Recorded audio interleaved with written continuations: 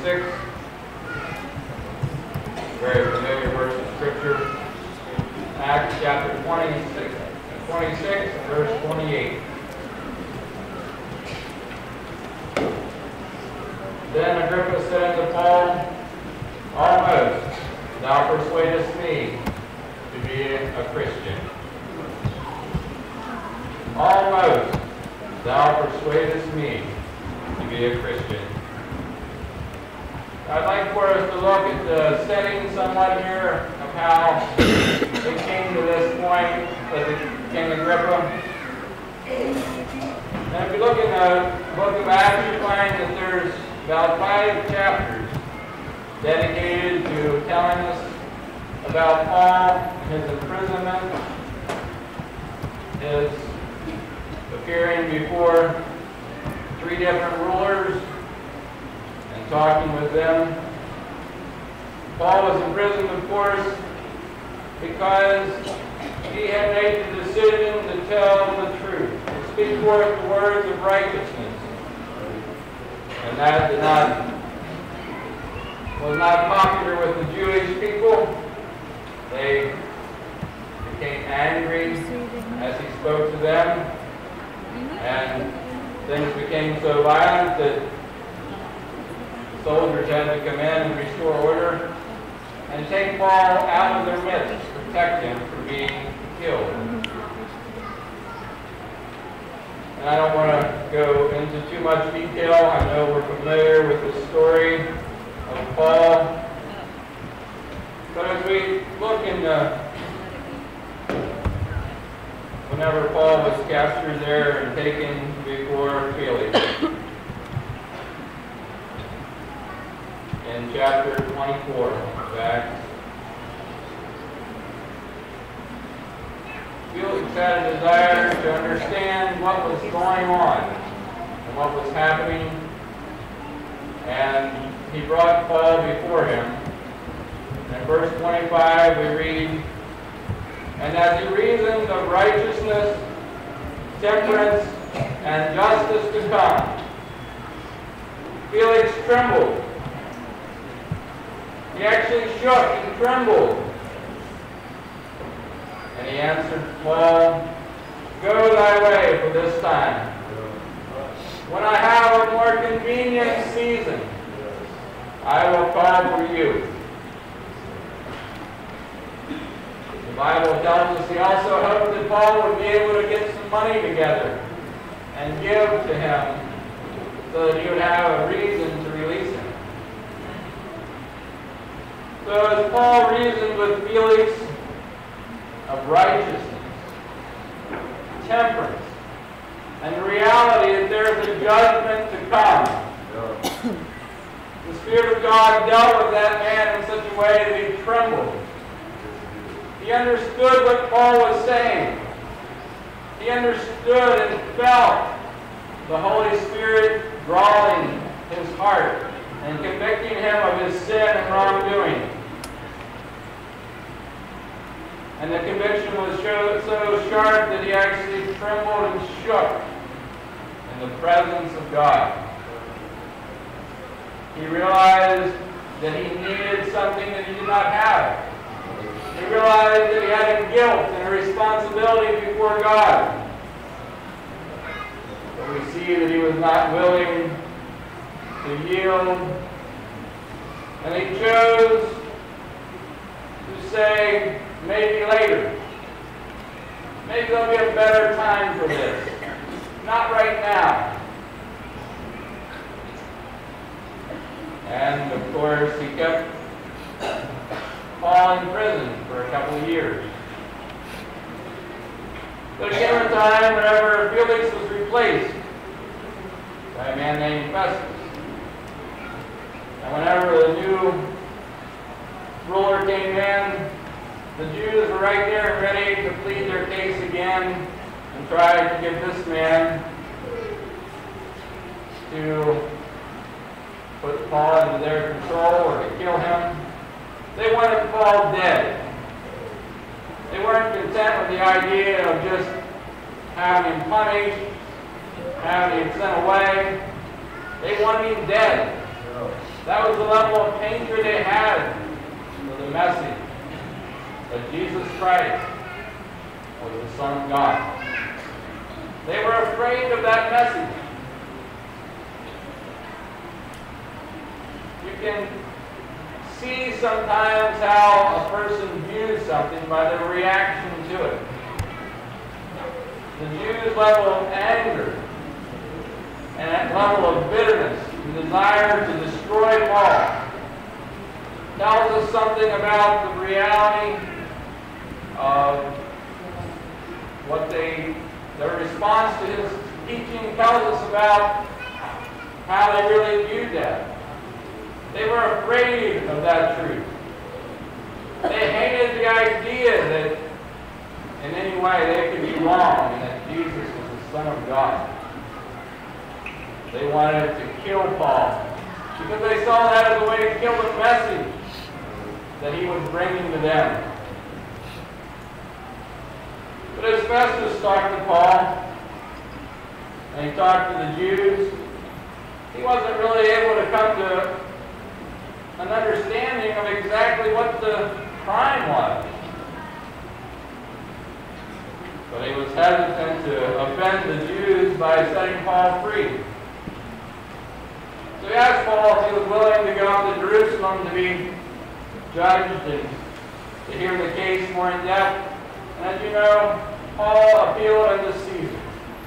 He had that right as a Roman soldier, and he took that right and he appealed unto Caesar, rather than go to Jerusalem and give the Jews another chance to kill him. But Festus was put in a little bit of a difficult situation then, because he was going to send a man to Caesar to be judged. And he didn't really know what his crime was. What had he really done? What was the crime that he was guilty of? And we come to the time when King Agrippa came to visit.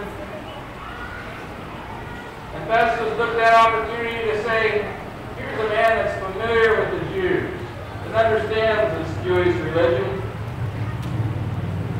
Maybe he can help me to understand what to tell Caesar whenever I send Paul to him. And so if you look in chapter 25, we see that Agrippa said unto Festus, I would also hear the man myself. Festus said, tomorrow thou shalt hear him. And on the morrow, when Agrippa was come, and Bernice, with great pomp, and was entered into the place of hearing, with the chief captains and the principal men of the city, at Festus' commandment, Paul was brought forth. Think about that setting. You had here the ruler, Festus. And you had a king, King Agrippa. And you had the principal people of the city, the chief captains. And they were gathered together in a place of hearing. They were gathered together in some kind of a hall or assembly where they would have the opportunity to gather a large group of people and to hear someone speak. And these were people of circumstances. These were people of some wealth and power. People that had authority. King Agrippa there said, and Bernice the king with great pomp. There was a lot of ceremony because the king was here.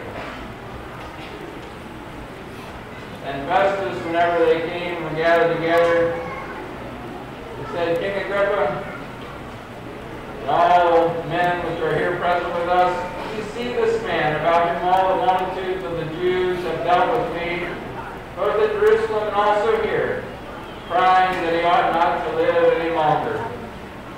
But when I found that he had committed nothing worthy of death, and that he himself had appeared to Augustus, I have determined to send him, of whom I have no certain thing to write unto my Lord. Wherefore I have brought him before you, and especially before thee, O King Agrippa, that But after examination had it, I might have somewhat to write. For it seemeth to me unreasonable to send a prisoner, and not withal to signify the crimes laid against him.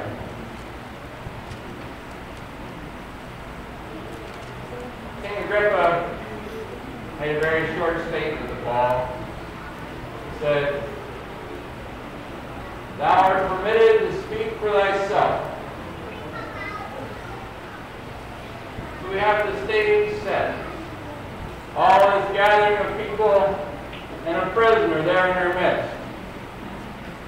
They were no doubt in their best clothing, looking very stylish, wealthy, showing how important they were. And Paul, a prisoner, no doubt plainly dressed, standing in the midst of all those people. And Paul, throughout his imprisonment, had never apologized for the truth. He had never changed the message. He had never endeavored to say, well, maybe it was some misunderstanding, and how about if I don't say that anymore? No, he was always true. He spoke the truth to whichever person he was speaking with. And even here in this setting, he was not afraid. He was not afraid to be before all these people. He was not afraid of what they could do to him. He answered King Agrippa, and he said, "I think myself happy, King Agrippa, because I shall answer for myself this day before thee, touching all the things whereof I am accused of the Jews." That first verse said, Paul stretched forth the hand. It would be interesting to have seen Paul speak. He was a mighty apostle. He was filled with the Spirit of God. He understood the truth of the gospel. He believed in the resurrection of Jesus Christ. Amen. He understood and knew the reality of salvation. He knew why Jesus came. Yes. He understood what Jesus could do in a human life. He was a witness because he had experienced himself. And you see here that Paul was happy to talk to King Agrippa because he said, "I know thee to be an expert in all customs and questions which are among the Jews." He knew that Agrippa was familiar with what had happened the last few years.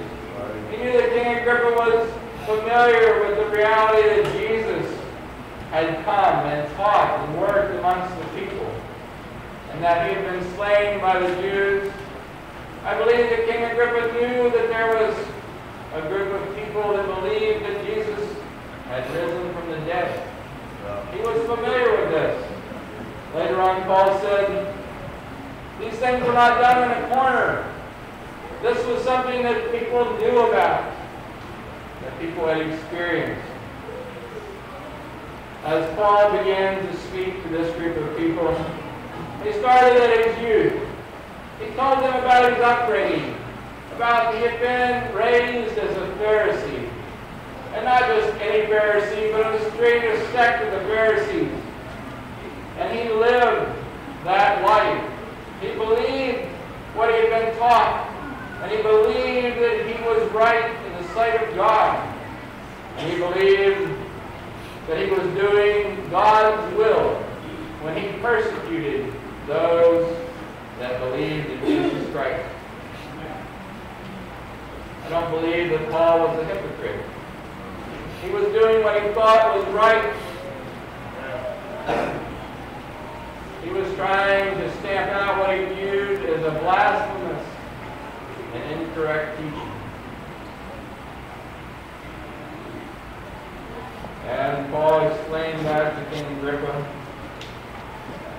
But he goes on to tell him, after he told him about punishing the Jews and how anxious he was to do the same thing to the believers as what the Jews were trying to do to him now. In verse 12 we read, "Whereupon, as I went to Damascus with authority and commission from the chief priests, at midday, O king, I saw in the way a light from heaven, above the brightness of the sun, shining round about me, and them which journeyed with me. And when we were all fallen to the earth, I heard a voice speaking unto me and saying in the Hebrew tongue, Saul, Saul, why persecutest thou me?" Think what he experienced at that moment. When everything that he believed in, that he was doing, was right, was suddenly disproven, supernaturally, in a way that he could not argue with. Jesus speaking to him, saying, "Why persecutest thou me?" To be brought face to face with the reality that he was persecuting the Son of God, that he was fighting against God, against God's plan. It is hard for thee to kick against the pricks. Paul said, "I said, Who art thou, Lord?" And he said, "I am Jesus, whom thou persecutest." What a moment. What a moment in a person's life when they come to the place that they realize that the Son of God loves them, cares about them, is seeking them, and that they've been fighting against and rebelling against the very Son of God. But of course, Jesus had a wonderful plan for Paul. And as Paul said, Jesus told him to rise and stand on thy feet. For I have appeared unto thee for this purpose, to make thee a minister and a witness of both these things which thou hast seen, and of those things in the which I will appear unto thee. So Paul, as he stood before Agrippa and Festus and all that congregation of people, he endeavored to persuade them. As he had with Felix, he was reasoning with them. He was reasoning with them of righteousness, temperance, judgment to come. He was reasoning with them about how he had arrived at the understanding that he had. He was explaining that there was a supernatural vision that had come to him. He was explaining that he was going one way, and on that road to Damascus, he was turned around and pointed the other direction. That he became a different person because of coming to the knowledge of Jesus Christ. Because he came to the point where he knew that Jesus was the Son of God. Paul did not stand there and threaten. He was not rude or impolite. He endeavored to persuade by giving his testimony. There's power in a person that can give forth the truth in a persuasive way, backed by the Holy Spirit. Paul was not making anything up. He was simply telling the truth. He was giving the real experience that he had gone through. And he showed them the miracle of a changed life and a changed heart, and how he could be when he was there in their midst, when before he'd been one of the strictest of the Pharisees and fighting against what he now called. In verse 19, he said to King Agrippa, "I was not disobedient to that heavenly vision." Paul had a choice to make when he was brought to that place on the road to Damascus. it was a supernatural experience, and there was a tremendous witness to him of the truth of God in a miraculous way. But he still had a choice to make. He had a choice to make to decide to obey what he was told. To give up everything that he had. His position, his friends, his way of life. Paul was a person with some authority. He was a person with some standing among the Jews. And when Jesus Christ came to him on that road to Damascus and revealed himself to him, Paul had to make a choice.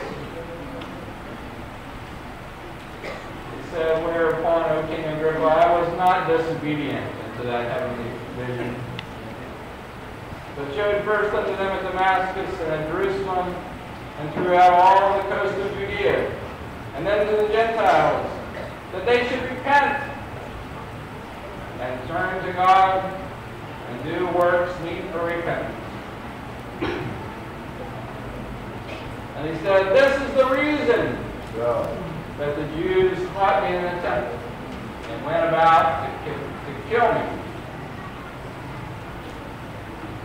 Having therefore obtained help of God, I continue unto this day, witnessing both the small and great, saying none other things than those which the prophets and Moses did say should come, that Christ should suffer, and that he should be the first that should rise from the dead, and should show light unto the people and to the Gentiles."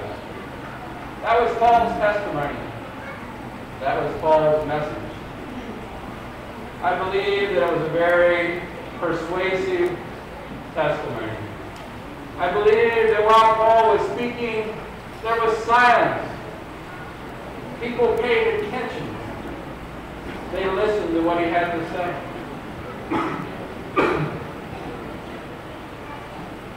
The Spirit of God was there, witnessing to the truth of that message. Festus, as he heard this message, he felt the Spirit of God there working, and heard what Paul had to say. His response, he cried with a loud voice, the Scripture says, "Paul, thou art beside thyself. Much learning has made you mad." He tried to deny the truth of it by claiming that Paul was out of his mind. If Paul was irrational, then the message had no substance. There was no requirement to listen to what he had to say. Paul said simply, "I am not mad, most noble Festus, but speak forth the words of truth and soberness. For the king knoweth of these things, before him also I speak freely. For I am persuaded that none of these things are hidden from him. For this thing was not done in a corner." King Agrippa, he addressed him directly. "King Agrippa, believest thou the prophets?" He was asking him, "Do you believe the Bible? Do you believe the Word of God? Do you believe the prophets and what they had to say?" "I know that thou believest." He knew enough about King Agrippa to know what he believed. He knew that King Agrippa knew the Scriptures, and he believed them. And then this notable response by Agrippa. Our text Scripture. "Then Agrippa said unto Paul, Almost thou persuadest me to be a Christian." I'd like you to think for a few minutes with me about what it took to bring that king, sitting there, no doubt on some type of throne in a place of honor, before all this assembled multitude of important people and rulers, to bring him to the place where he said, "Paul." And I think he was just talking to Paul. He was stirred by what he had heard. It had resonated with him. The truth had resonated with his heart. And God was dealing with him. And he said, Paul, almost. God persuaded me to be a Christian. Think of what he was feeling. Think of the thoughts racing through his mind. I believe he considered at that moment what it would mean to choose to be a Christian. He thought about what he would have to give up, what he would have to change. He looked at Paul. And looked at what Paul had given up and what Paul's situation was. He understood. He was an intelligent man. He understood what was involved. He was a king. Almost, thou persuadest me to be a Christian.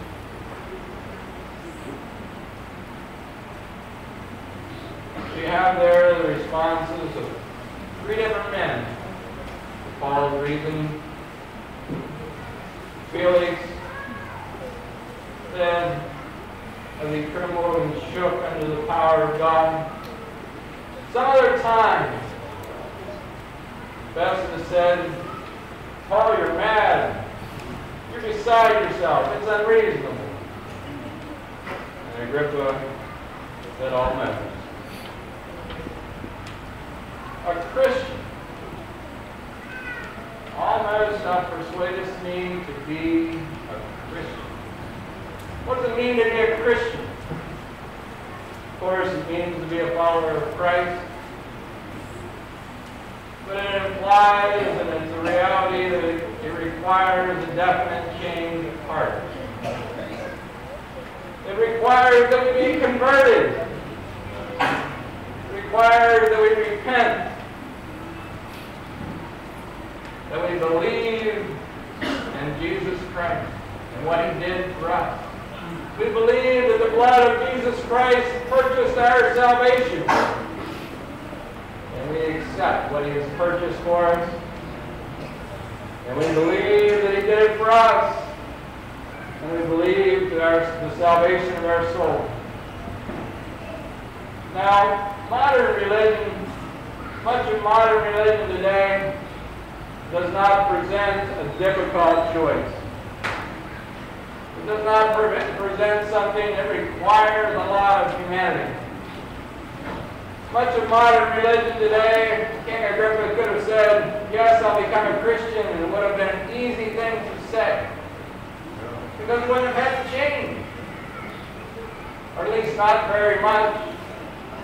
He could have still kept on doing pretty much the same things he was doing.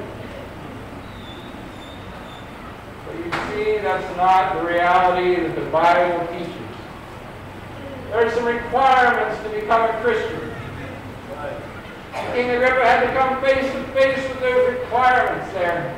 As he sat there and he looked at a man that was a prisoner, that was bound because of the gospel.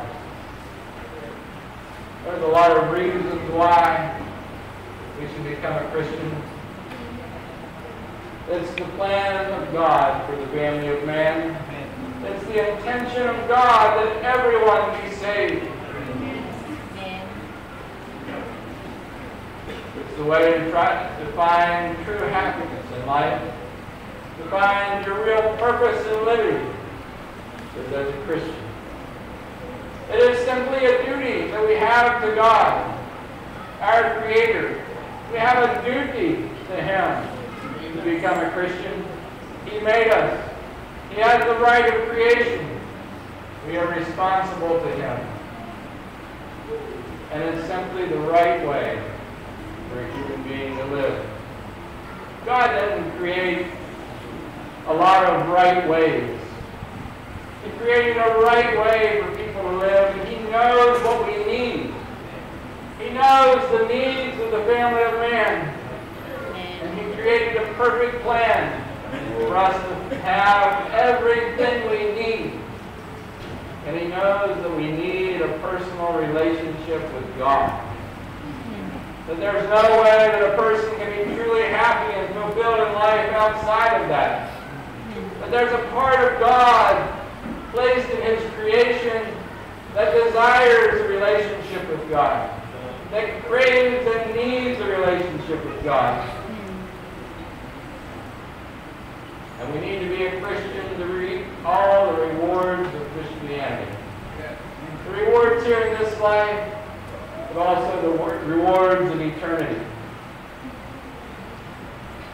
Now, as we consider becoming a Christian, so the title of our message tonight, Almost a Christian. The reality is that it can be difficult for a person to choose to become a Christian. In some ways, it looks difficult for King Agrippa. When you look at the setting and who he was, it would be a difficult thing for him to become a Christian. Now, you might think that if he had a private audience with Paul, maybe it would have been easier for him not to have to make a decision in front of everyone else. But I don't think it would have really made that much difference. And sometimes we as human beings think that it's difficult, or there will be an easier time, that there will be a more convenient season to become a Christian. But the reality is that it's always the same requirement. There's never a time when there's a different way to become a Christian. If you're ever going to become a Christian, you have to come the same way that every other person before you has come. And every other person after you will have to follow the same path. We must repent. We must believe. We must be converted. Become a new creature in Christ. As you think of King Agrippa, when it came his time to die,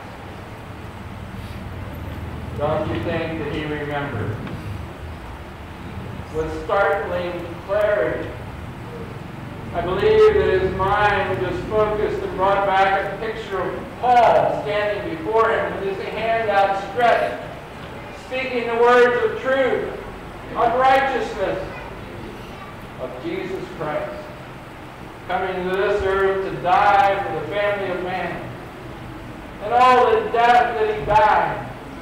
King Agrippa knew.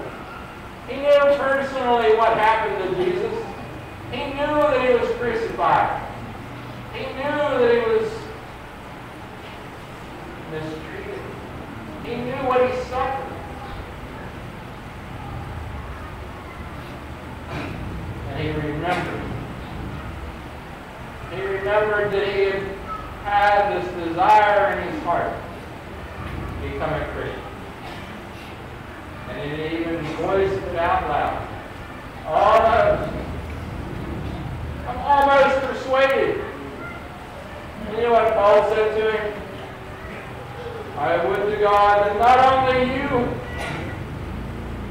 but also all that hear me this day were both almost and altogether such as I am, except for these bonds. What was Paul? Paul was a Christian. Paul believed it from his head to his feet. He believed with everything that he had and was, and his whole being believed in Jesus Christ. He had committed his whole life to be willing to die or to suffer or whatever it took. He was a Christian. That's what he wanted for King Agrippa. That's what he wanted for Festus and everyone else who was there. He wanted them to be able to have what he had. And he was not wishing something bad or evil on them. He wanted them to have something good. He wanted them to have victory over sin and death and hell. He wanted them to be forgiven, to know what it was like to be guiltless before God. That's a wonderful experience. It's easy to forget sometimes the guilt, the load of guilt that a sinner carries. That's a heavy load.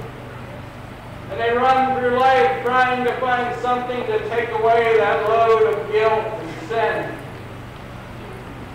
there's only one way to get rid of it. Repent.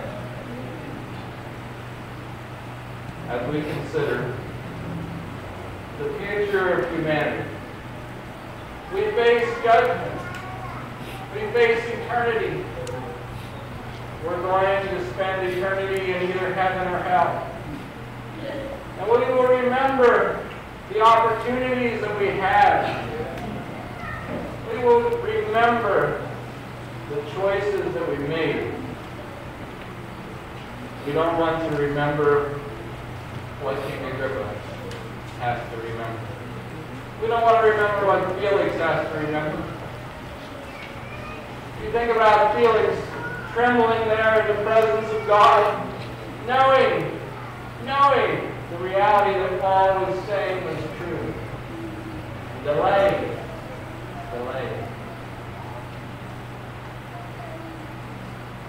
How sad.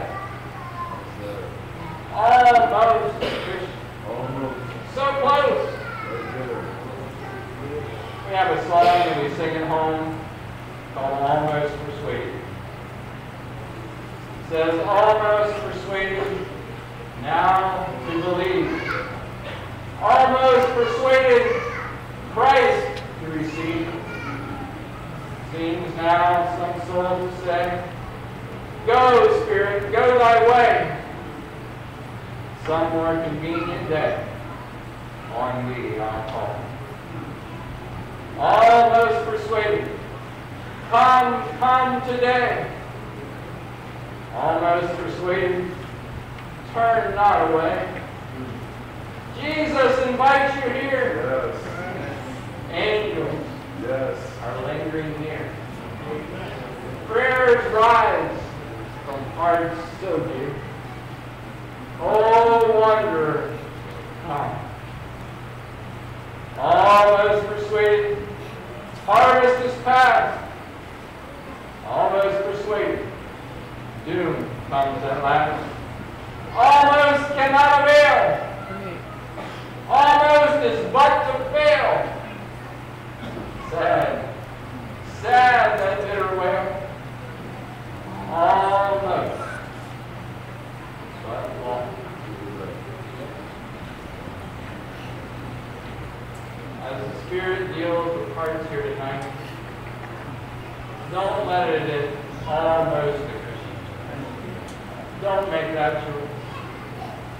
Do as Paul said, I would to God that not only thou, but also all that hear me this day, were both almost and altogether such as I am, a Christian. Won't you make the decision tonight to become a Christian? May the Lord help us to stand saints. May the Spirit of God deal with your heart and bring you to repentance.